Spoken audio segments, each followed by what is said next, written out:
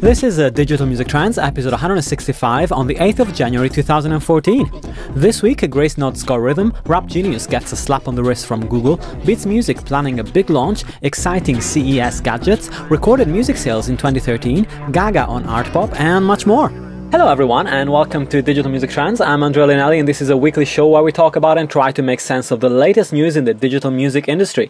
DMT is available on a variety of channels including iTunes, most podcatchers, YouTube, SoundCloud, Mixcloud, Spreaker, Stitcher and TuneIn Radio, as well as Audioboo. There's a lot of them these days, and to get in touch with the show you can tweet us on @DigiMusicTrends or email on contact@digitalmusictrends.com. And Digital Music Trends now offers a voluntary subscription option on digitalmusictrends.com, which is essentially it's a recurring donation. So if you love the show and you listen to it every week and you can contribute, then head on to digitalmusictrends.com and take a look at the option on the right-hand side. And this week it's a real pleasure to welcome back Martyn Davies, the developer evangelist at Sendgrid, as well as organizer of MusicHackDay London, as well as many more Music Hack Days, and really experienced in the music space, especially in the music tech space. So hi Martyn, and great to have you on. How's it going? Yeah, I'm good. Thank you, man. It's nice to be back. It's great to have you. And it's also a great pleasure to have for the first time Ben Graham, a reporter at StrategyEye. So hi, Ben, and how's things? I'm good. It's great to be here. It's really great to have you here, and thanks guys for sticking around. We had a few technical issues at the beginning of the recording today, but hopefully we've resolved everything by now. And so today I want to open by talking about Gracenote. So the music and film metadata specialist announced at the end of December that it had changed hands from Sony Corp to Tribune Co. In a deal worth $170 million. So Sony had originally purchased the business for $260 million in 2008, and so it had to accept essentially a $90 million hit on the value of the company in the resale. But even as it changed hands, Gracenote had the company's product roadmap well in place, and it actually announced a new initiative last week called Gracenote Rhythm, which plans to become the backbone for a number of new music apps and internet radio services. So essentially, they've launched an API-driven product which delivers data like genre, mood, tempo, era, origin, artist type, and allows services to plug into that and create a bespoke music experience for their users, which evolves over time. Of course, this initiative has been touted in the press as a company's response to the growth and the success of the Echo Nest in this space. So guys, let's take it from the top. First of all, let's talk about the acquisition. Do you think that, the only reason why Sony sold is because it wanted to consolidate its bottom line, and, Sony is not doing that great this year, and so they wanted a quick sale to boost the coffers, so to speak, at the end of the year? Or do you think there's another reason why Sony decided to get rid of the company? Martyn, any thoughts on that? I'm not sure whether Sony have got rid of the company. I think that language is possibly a little bit harsh. I'd say that, right. Gracenote and Sony have had a long relationship, and they were bought for an extremely large amount of money, a hugely overvalued amount of money, back when they were initially purchased, which was a while ago. And I think Sony, they thought that they were going to be getting more out of this deal than they ended up getting, and I think that they couldn't really see themselves down the road doing anything with the data set that they built up via Gracenote. Now, one of the nice things that they did do is they kind of left Gracenote alone to do what they wanted to do and to work on the stuff that they wanted to work on, albeit with not a large team. But they didn't really innovate very, very quickly. They've had the same product for a long time.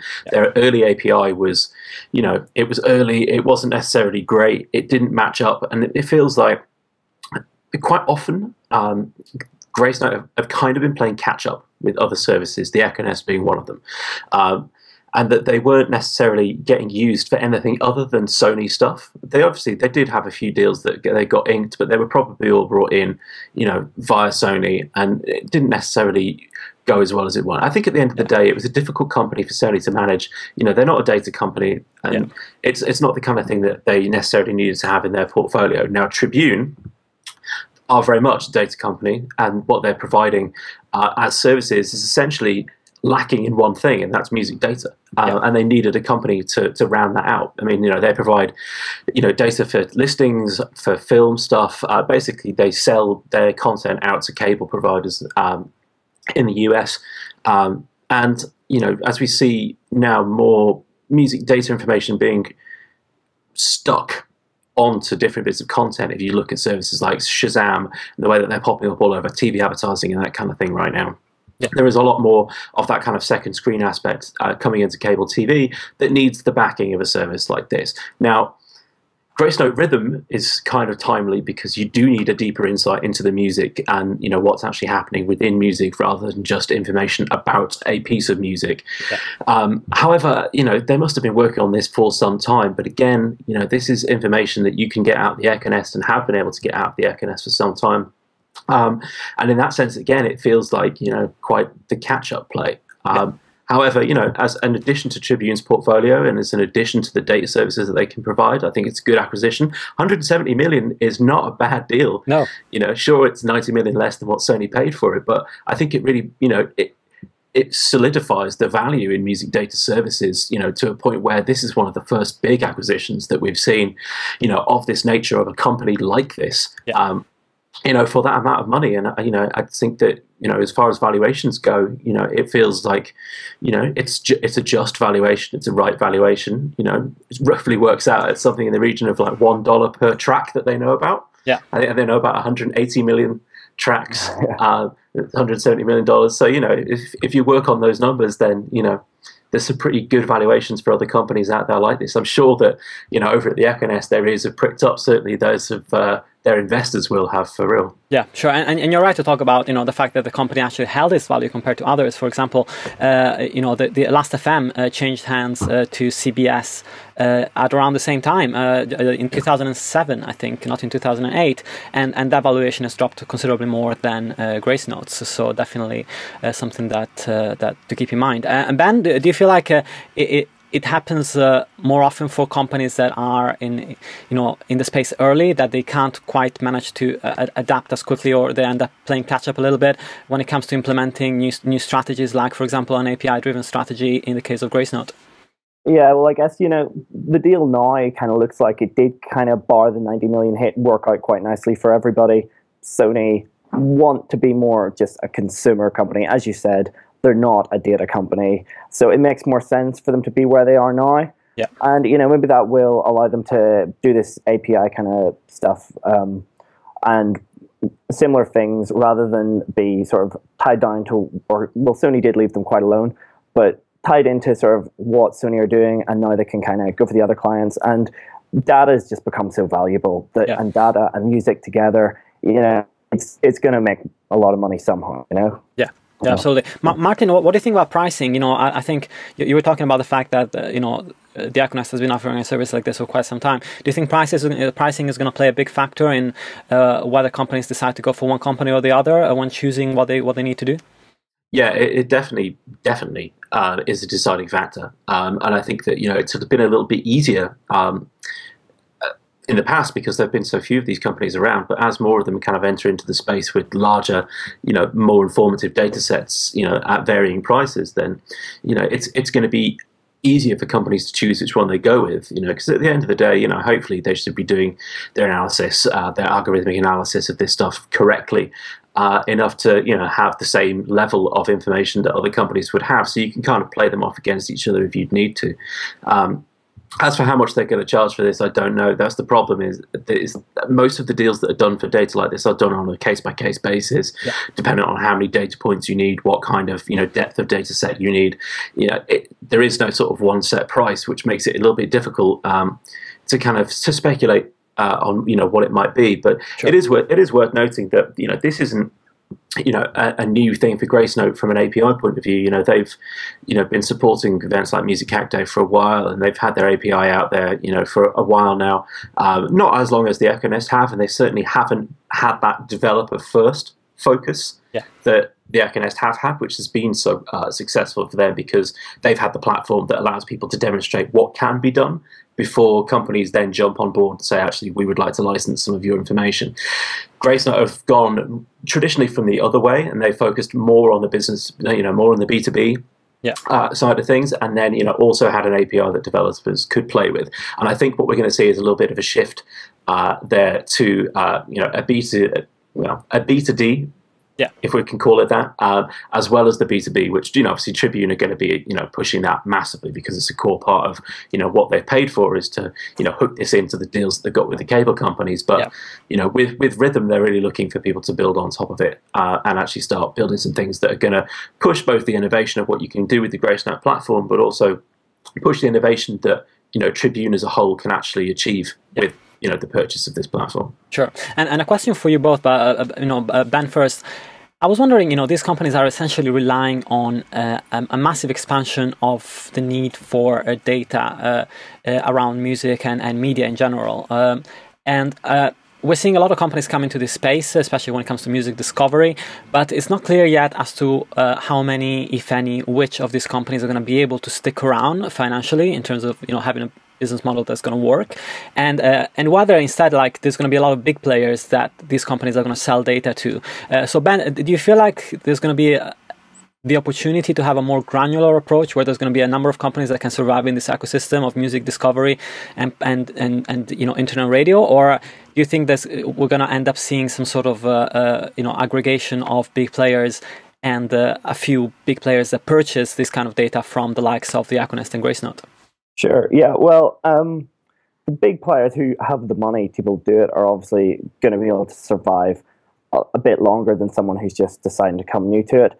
But the thing is, there's so much appetite for data in so many sectors, and there's so many companies just trying to get more of an insight to everything than everyone else, because the data kind of already has value. Someone just needs to give it value. So, I think there's definitely potential for a lot of companies in the space, but I think over time, big players are going to emerge in it. Yeah, sure. Martyn, what are your thoughts? Of course, we know we've been immersed in the startup world for such a long time, and what are your thoughts on the sustainability of services that are using these data sets in the long term, and is it going to come down to big players making the purchase? I think there is I think there are different points in the life cycle for companies like this.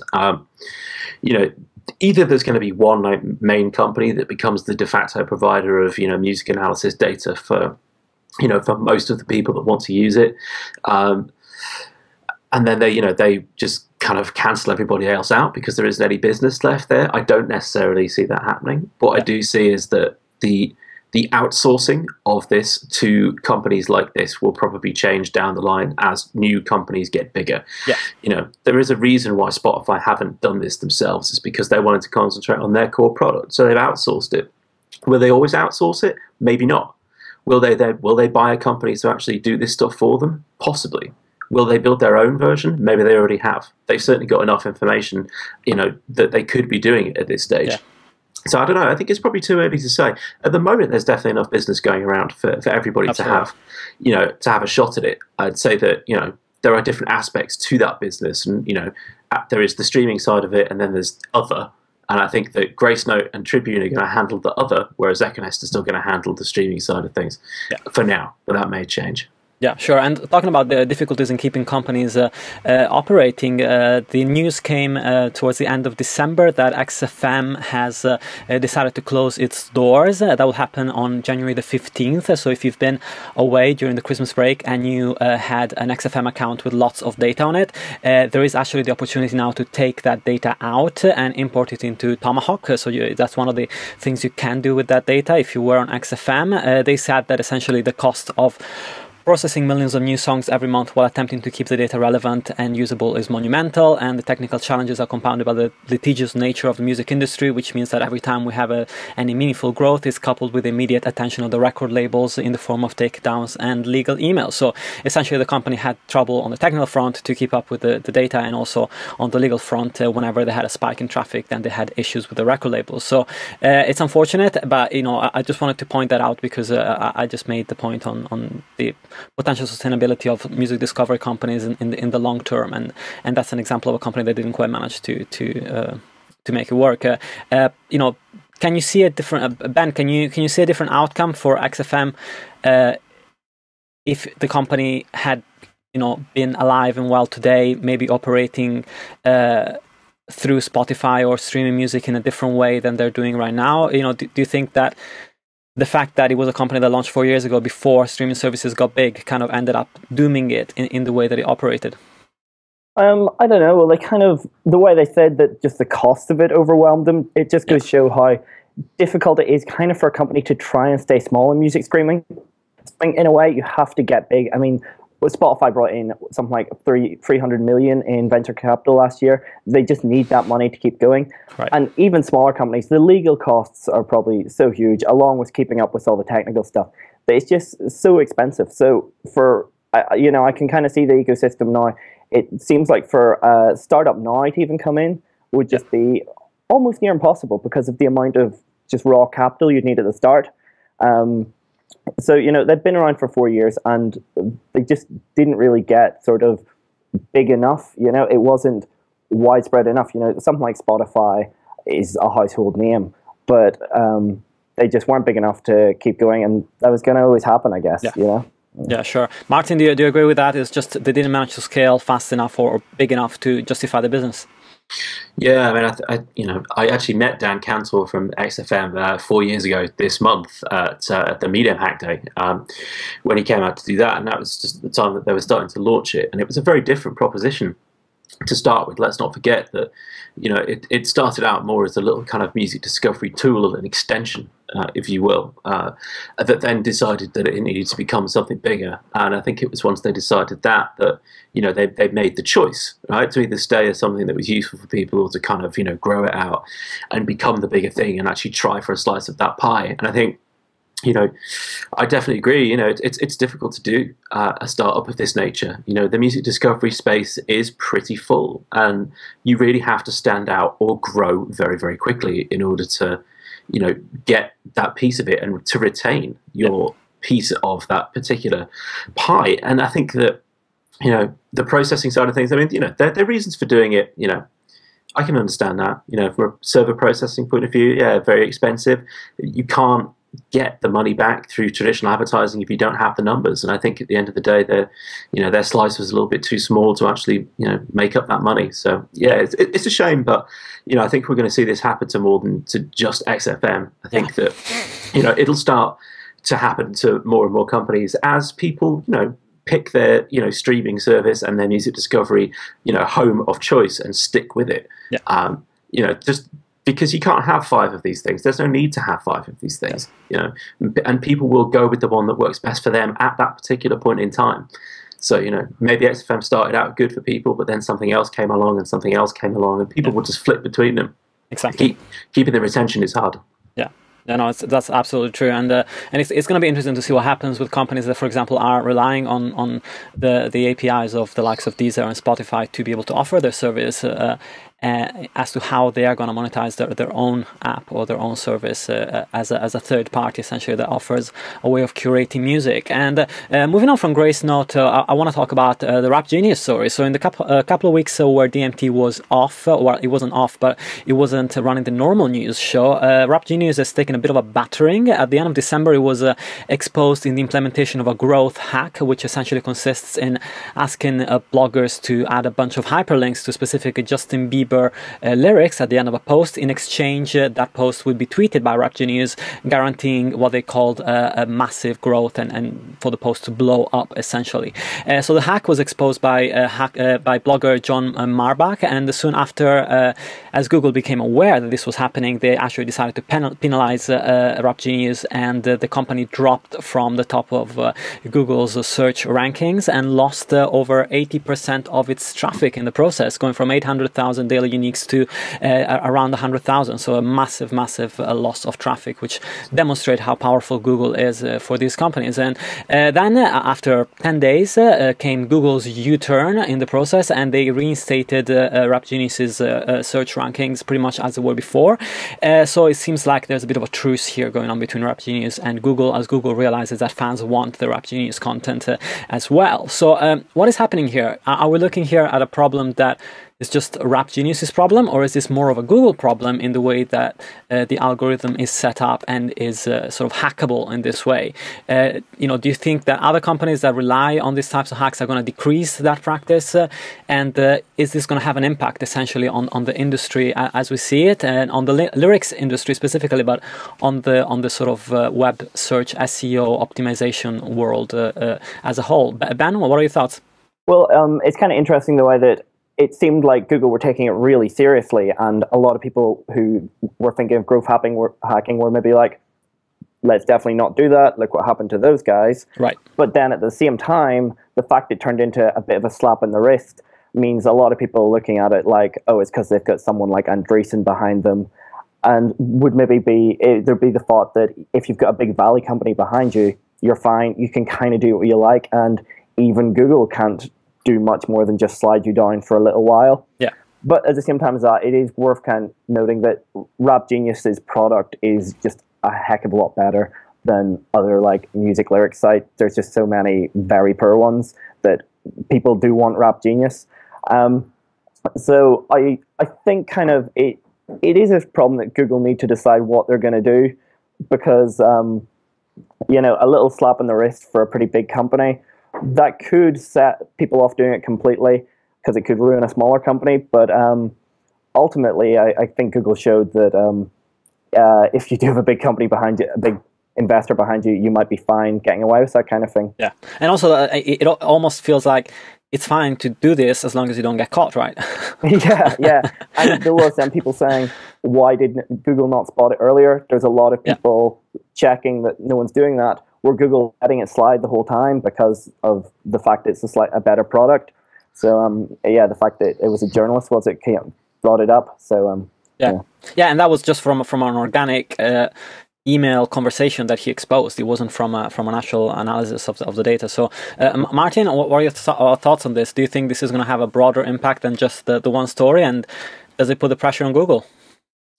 No, I don't think it's going to have that much impact at all, really. I think that, you know, Rap Genius even trying this in the first place is very in keeping with their overall attitude. The way that they operate generally is in this kind of way. They'd rather ask for forgiveness than ask for permission, and I kind of like the way that they go down that route, and the way that they run the company is very much like, well, you know what, if we lose it all tomorrow, then fine. At least we had fun when we did it, you know. And Google's response was the equivalent of putting Rap Genius in the naughty corner. You know, it's like, oh, you did a bad thing. You know, they needed to respond exactly the way that they've responded, because at the end of the day, you know, Rap Genius is a good product, and it makes their search results better, which at the end of the day is Google's main product and the one that they make the majority of their money from. Yeah. This was really just the case of, you know what, you're going to be put in the naughty corner for a little bit. We'll show you just how much we can affect you if you do this. You know, and then, you know, they have to pop it back up. It was always going to go back up the rankings. You know, Google cannot do without having this there, because at the end of the day, you know, people will go elsewhere, because, you know, apparently other search engines do exist, and you know, Rap Genius is still ranked relatively well in all of those. So, you know, the link juice is working well just everywhere else, just not in Google. And at the end of the day, they needed to keep it there. But yeah, you know, the overall thing, it was just kind of hilarious. I think I found it more amusing than anything else. You know, I'd actually, you know, if it wasn't for it being exposed by a journalist, you know, there's something about the whole story that makes me think that Rap Genius did it on purpose. Yeah. You know, I think that, you know, it's been great press for them, really. And, you know, Google were never really going to be like, oh, we can't have this out there, it's totally negative. Because at the end of the day, SEO hacking's been around like this for so long. You know, their algorithms can only improve, and they do keep the majority of spammy stuff down. You know, this was just to try to keep, you know, everything up at the top. And, you know, I can imagine now that without the need for SEO hacking like this, there are exponentially more links inbound to Rap Genius than there were before this. So actually, they probably helped themselves by doing it. At the end of the day, I think, you know, could they have set the whole thing up? I think they could have. Yeah. And of course, this week it's a CES week in Las Vegas, and it looks like all guns are pointed at Sonos, as both Pure and Samsung have released new hardware that competes directly with Sonos' product line. So Pure has also announced a partnership with SiriusXM in the US that will allow users, premium users of the service, to stream SiriusXM stations via Pure hardware, and it also opened up its platform to third-party developers to allow the use of the speakers from pretty much any digital music service out there. And so at CES, wireless and Bluetooth speakers are really all the rage, although the one thing that I haven't seen is many or any announcements around the Spotify Connect platform, which I was excited about when it was announced, but I was waiting for speakers to come out in the sort of consumer range, like sort of around $100 to $200 range, but it looks like it's still pretty much limited to really high-end systems or very specific systems. So I wonder why that is. I wonder if there's any snags in the production of these speakers or in the implementation from the hardware manufacturers. And so I wanted to ask you guys about that, and also whether you've seen anything else from CES on the music front or the music potential front that gets you excited. For example, the Pebble has launched an app store which is going to have probably a lot of different ways of controlling music from your watch. There's a bunch of other ways of interacting with your home, which may influence the way music is consumed as well. Martyn, what are your thoughts on that? Either the speaker side or anything else from CES that you thought was interesting this week? I mean, the App Store for Pebble is definitely something that caught my attention, because any opportunity to provide a new distribution channel for music or otherwise is going to be something that people are going to look at very seriously. And the Pebbles actually end up doing far better than I thought it was going to as well. I see a lot more positive stuff about the Pebble than I think initially was first reported, which is a great sign. I think that the wearable technology has definitely been the big thing for CES this year. It's everything that you can possibly strap onto your body that can some way control something or record something for you is where we're all going. At the end of the day, Back to the Future was kind of right, but still no hoverboards at CES, which is a tremendous disappointment. And I think from the music industry point of view, and certainly from the manufacturer's point of view, having an app store on Pebble is going to be a big deal. I think that we'll see some stuff popping up here that is a lot to do with the headphone side of things. Obviously the connected headphones thing has started to pop up already. I've seen presentations recently from a few companies that are just looking for investment to get their products up to scratch. I wouldn't put it past companies like Beats and also Urban Ears to get something out there very, very quickly, because from what I've read, the building stuff for Pebble is actually very, very easy, and therefore it could be very quick. And hopefully they've got a decent enough acceptance process there to actually make this stuff rapidly prototypable, if that's a real word, rapidly prototypable, and then easily releasable, so that we can see this happening faster than it would do with other manufacturers that are named after fruit. Yeah, and I've got a Pebble right here, and I'm quite excited about the App Store as well, because I love it because of the notification side of things and the text messages and the emails. When I do need to get that urgent email, I can just set it to receive specific emails, and that's great. But on the apps side, I haven't actually used it over the past few months, because it's just too much of a hassle to go and find the app that you need from the different sites that have apps for the Pebble on. Download it, make sure you delete the apps that you can only have 10 at the moment on the watch, and so it's a bit of a hassle. So I haven't really used the app side of things very much, and I look forward to seeing whether I'm going to be using it more with the store in place.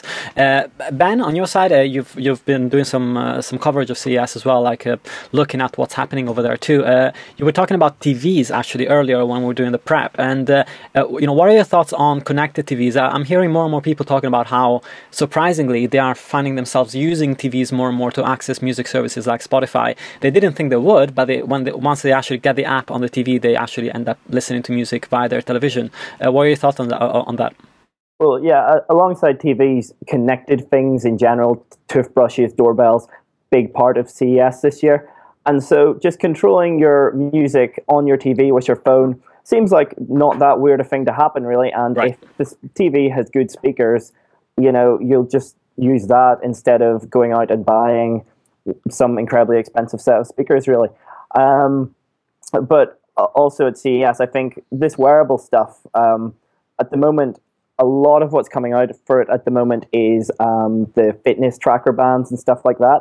And when you look at stuff like the recommended playlists and stuff that people like Spotify will create, a lot of them are very heavily tied to fitness. So I think as the wearable app ecosystem develops, which hopefully Pebble and the sort of unnamed fruit company will also kind of accelerate, then we're going to see a lot more of the kind of the streaming services getting involved in wearable in a much bigger way, I think. And there's definitely room for these fitness trackers to start including some more ingrained kind of music ideas with them, you know? Yeah, and I don't know if it came out of CES, but I need to put this in the show notes. It's something called the iRing, and it's a motion controller for your music apps, which is a ring. So that's amazing, and I'm gonna put the link in the show notes. It was posted by the guys at Palm Sound, and it's pretty interesting.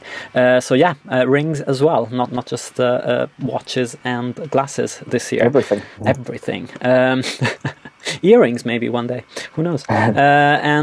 So we can't really go through a show in January without talking about Beats, because everybody's waiting for Beats to launch their new service this month, and so we got some more rumors today coming from the New York Post, and they report that Beats is planning a very big marketing push at the launch towards the end of this month that could include a Super Bowl advert. So that's a big investment, because, you know, Super Bowl advert can cost anywhere between $3 and $5 million for 30 seconds, so it's not a small change, and I think it's probably around about half of the biggest marketing campaign any streaming music service has done so far. So that's an interesting news, and it's also interesting to see that they're going to do a big push at first release, because of course this is a product that hasn't really been released in beta, so it's a product that's coming out to a mass market and has to work right from the get-go. It can't really have any issues from the start, or it can't really have much of a working prototype. It just needs to work when it comes out. The other rumor that came out from the New York Post article is that Beats Music has actually managed to do a deal with the AT&T, the US carrier, the largest US carrier, in order that would actually incorporate Beats Music into its plans and would offer that to its subscribers. So that's a very big move, and it comes in spite of the fact that AT&T actually acquired Move Music, which is another music subscription service, by proxy with its acquisition of Leap Wireless a few months back. And so, you know, first of all, let's talk about the marketing side of things. Do you think it makes sense for Beats Music to spend a lot of money on marketing? And do you think in that sense it may be offset by Beats Audio? Because I would imagine that any advert with Beats Music in will actually also feature Beats Audio headphones, so that advertising might be in a way subsidized by the bigger company, right? Martyn, what were your thoughts on that? Yeah, I mean, it's certainly going to be subsidized by the bigger company. You know, at the end of the day, people seem surprised that Beats have got money.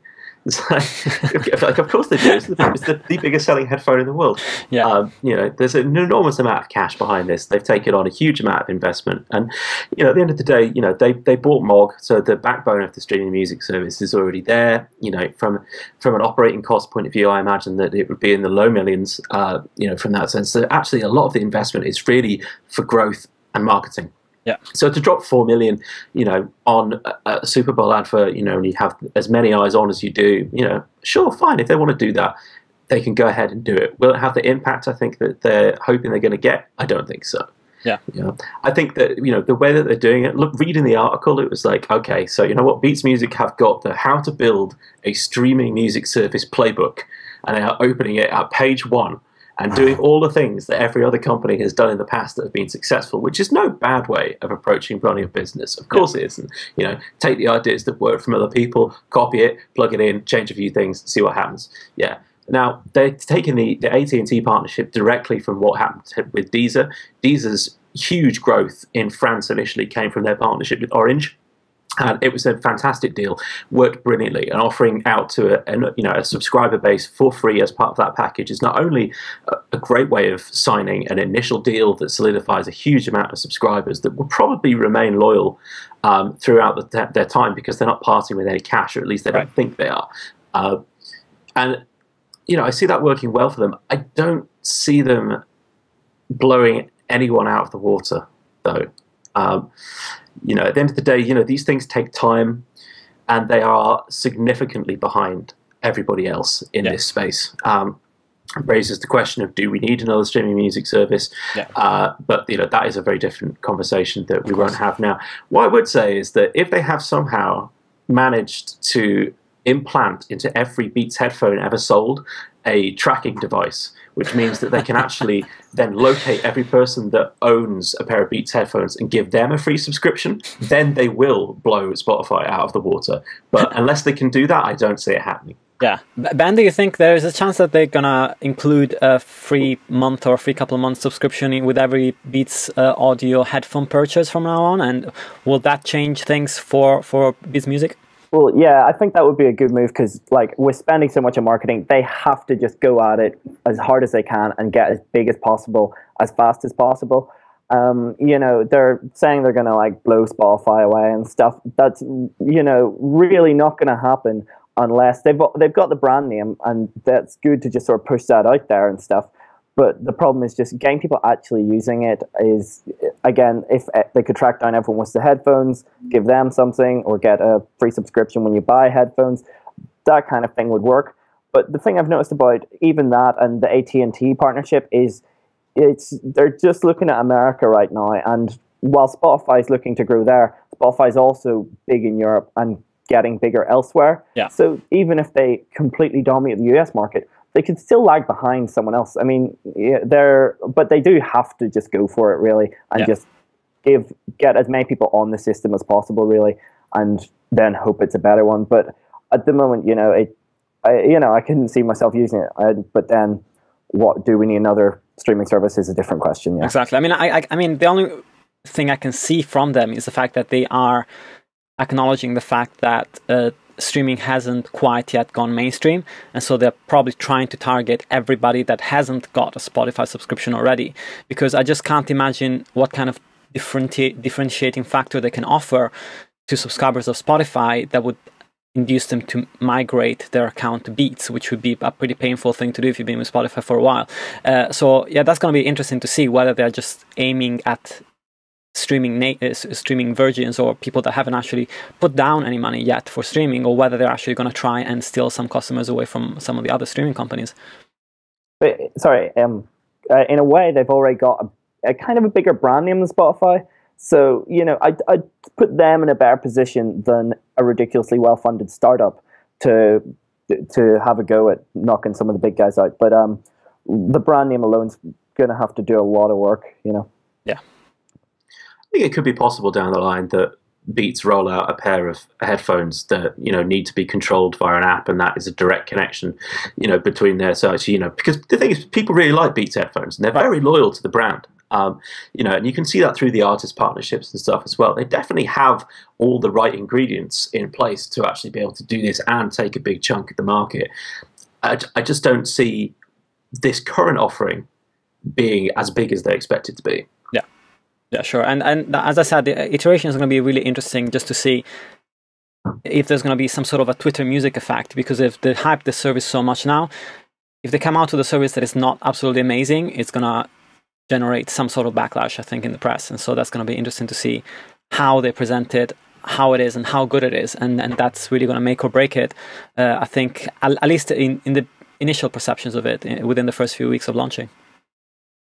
I think it'll be a decent enough first few weeks. MySpace pumped a heck of a lot of money into their recent relaunch, and the initial users made it look pretty impressive.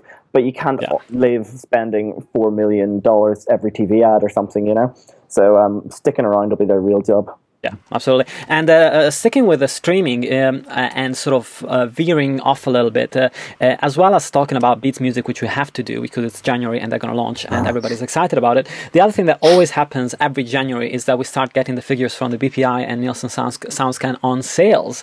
And so what happened in 2013? So the IFPI, of course, takes a little bit longer to do the worldwide tally, so we're going to have to wait a few months for that. But the BPI reports that the value of albums, singles, and audio streams streams in the UK was down 0.5%, with a loss of around £5 million in 2012. So within that number, the big story is a continued decline of album sales, album revenues, not album sales, minus 3.6%, whilst the streaming market saw a 33.7% increase, generating over £100 million in revenues. The other factor that declined is digital singles. They declined by 4.2% in sales, which is something that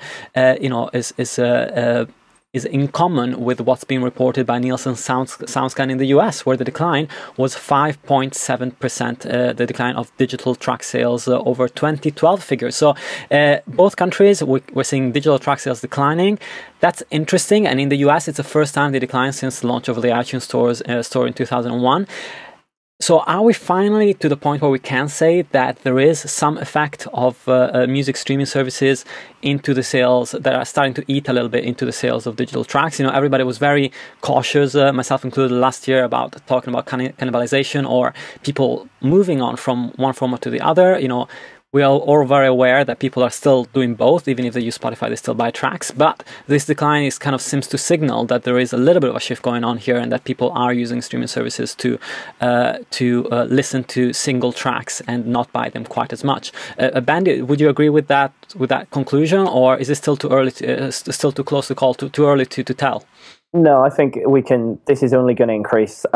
If you're listening to music on a computer, you know, it's going to become increasingly likely that you're not bothering to download the tracks. You know, if you can, the average music spend for someone a month now is something like $10. Right. That's about that's your 1 month Spotify subscription. I think people are just going to be swapping those services for better value for money. And if people know where they can get for free on YouTube, I just think digital track sales are only going to keep going down. You know, to the extent where we might even, I don't know, not 5 years' time, be sending vinyls over or something, because it's just I think streaming's gonna take down digital downloading eventually. You know. Yeah, Martyn, do you think along the same lines?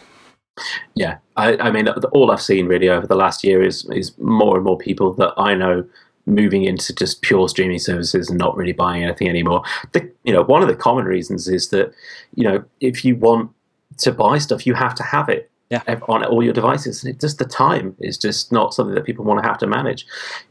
People are now at a point where they've chosen the streaming service that they want to use, and they've got their playlist set up and they're ready with their accounts, and they know that that's the one they're going to use. They have all the apps and all the services. It's just simple. Yeah. And as Ben says, for $10 a month, it's a fantastic value compared to actually going and buying stuff.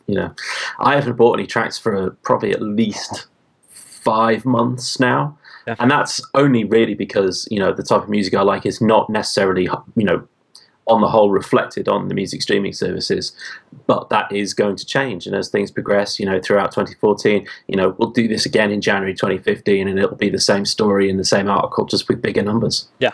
And I must admit, last month when the Beyonce album came out, and we were talking about it on the show extensively on that episode, I was kind of thinking, should I just buy it so that I can watch it all and listen to it all? I just couldn't bring myself to do it, because I'm just not going to listen to it in that format. Because I listen to all my stuff on Spotify. I'm sure if people have audio or Deezer, they do the same, and it's just a bit of a hassle to try and transfer stuff over and then make sure that you have it. And I don't know, I just couldn't bring myself to do it, which is a kind of horrible admission to to make, but that's just But you know what? Actually, that approach does have an impact on an album like that, because that Beyonce record is an 18-track album that is really meant to be listened to in one big chunk. Yeah, because it doesn't really make sense otherwise. It's a musical journey and whatnot, and to listen to it in a more a la carte basis or ad hoc basis, it doesn't necessarily make sense to where the record was actually intended. Yeah, and I think that what they did with that record was a great thing. Actually, just chucking it out there with no promotion and saying, right, here it is. The one thing they didn't think about is actually that no one's going to listen to it in the right order, and very few people are really going to listen to it from start to finish. So actually, any of the sort of, big creativity decisions, behind, why it was actually ordered that way and why that kind of stuff was done are sort of negated by the fact that, we're in a streaming world, and, people aren't going to attack the album in the same way that you would expect them to. Yeah. Yeah, sure, absolutely.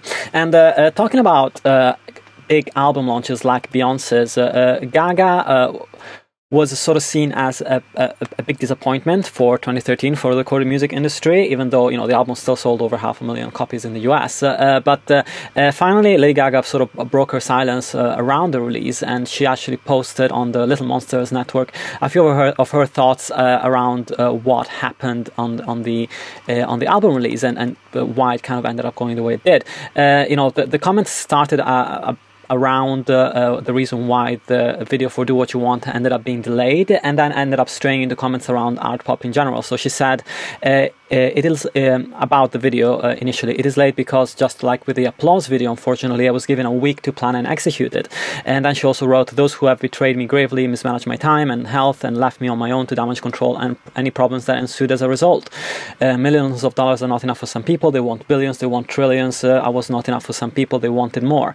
Interestingly, though, she doesn't place any blame on the record label. She actually says that the record label backed her all the way, and that they're still working with her, and she's really excited to finally get the project going the way that she wanted it to go after the people that weren't really supporting her left. So the comments of the star come as she parted ways with her longtime manager Troy Carter, so one can't help but thinking that some of these comments are directed at him or the team that she was working with on the release. But I think it's going to be a real uphill climb for her to actually relaunch the album in the way that she's hoping to, or keep working the album in that way, because I haven't really seen any slow burner pop albums. It's not really a thing that makes sense in the pop world. I don't know, Martyn, do you think that this is possible? Do you think that she can turn things around a little bit for Artpop, or should she just move on to the next record? I mean, it sounds like there were a lot of problems around the release, and she had back surgery and all sorts of things. But, is this just a doomed album for now?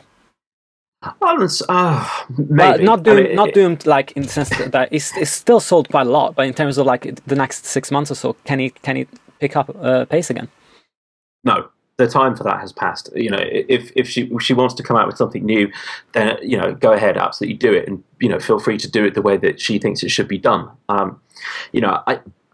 I can't help but think that these are kind of a little bit the rantings of someone who wants to be an artist rather than a musician.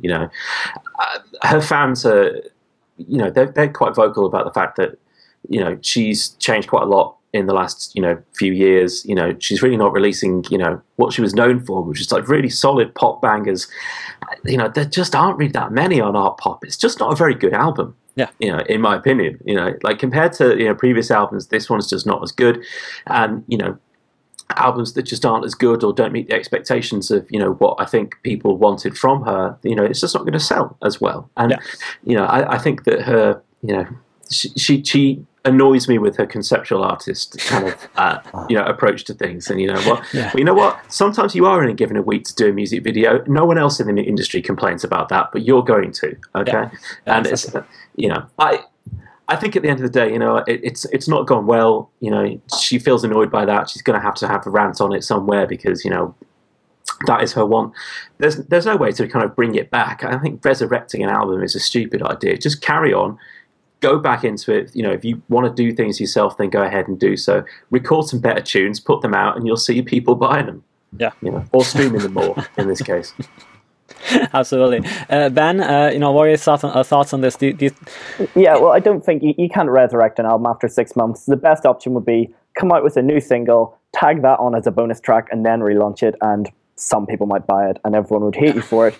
But I think just leave it, move on, and then look back, and that can be the hilarious blip in your repertoire that in 10 years might be definitive or something, but you're not gonna, it would take something pretty spectacular to get anyone really listening to it. Yeah, it would take like an insanely good remix by somebody. I guess that's the only thing. That's true, actually. A good remix could change everything. Yeah, at least from a singles perspective, anyway. Yeah. But yeah, it's interesting. I mean, for me, the things that surprised me was the fact that she didn't lay into the label at all, and she actually said that the label supported her all the way. And given all the rumors that flew around about how much they spent and whether they would have to do layoffs on the back of how much they spent and everything else, you would have thought there would have been some issue with the label, but apparently that's not the case. So at least it's it's a good thing to hear that relationship is still intact and still solid. Well, I think at this point we can sort of start wrapping up. I wanted to finish off with some of the headlines that we didn't get a chance to speak about today. So first of all, Leo Cohen is going to present the plans for his secretive project 300 at Meedem in February. Ministry of Sound is safe as the club reached an agreement with the property developer that was threatening to close it down due to noise concerns. And finally, Bill Ward, I hope that's the right pronunciation, is stepping down as editor of Billboard, as the Prometheus Guggenheim Media Group has named Janice Min, editor of The Hollywood Reporter, as the new editor of Billboard. So a bit of change over there. And he actually, Ward had a great letter that he published last week on Billboard, and in hindsight it could be seen as a farewell to the publication. It's called A Call to Focus on Music for Music's Sake, and it's definitely worth a read. You can find the link in the show notes. It's a very good letter that he wrote, and a lot of the things that he talks about are actually pretty true. Guys, a plug from your end. So first of all, Ben, what do you guys do at StrategyEye, and what's going on around there? How can people keep updated and stay in touch? Well, we're an executive intelligence service. You can find us online, digitalmedia.strategyeye.com, or follow us on Twitter at StrategyEye, and you'll be seeing us pushing out all our predictions for 2014. Great. And so you operate as a service or as a subscription service? How does it work? We're a subscription service on a B2B basis. Great. Yeah. Awesome. Martyn, your end, anything going on at Sendgrid or on the Hack Days front that you want to talk about? Well, I mean, from a Sendgrid point of view, still pleased and proud to be the email deliverability service of choice for all your streaming music services. Currently powering the emails that you're getting from Spotify, from Pandora, from Audio, from Deezer, I believe Mog as well. So that could that well end up being Beats as well, but I won't speculate on that. Shifting mail for the streaming music services since 2009, and pleased to be doing so. From a MusicHackDay point of view, we're going to be out at Meedem on the 1st of February through to the 3rd of February for the 4th Meedem Hack Day, where we're taking 30 developers over to Cannes to spend 2 days building new and innovative applications with music and technology to present to the Meedem audience at 11 a.m. on Monday, the 4th of February at Meedem itself. That is awesome, and I will be there. So definitely for all the listeners, look forward to at least a catch-up chat with Martyn about what's been happening over there, and maybe with one or two developers or one or two of the people that are taking part in the Hack Day over at Meedem. And thanks so much. This is the weekly show where we talk about the latest news in the digital music industry. So if you've listened thus far, you probably know that by now. And you can find the website on digitalmusictrends.com. The Twitter handle is at DGMusicTrends. And there's also a one-to-one show where I interview interesting music startups and talk about interesting digital music marketing projects. You can find that on the site as well, and that comes out every week too. Thanks so much for listening. Have a fantastic week, and until next time. And that's all for this week. I really hope you enjoyed the show. Check out digitalmusictrends.com and sign up to the weekly newsletter.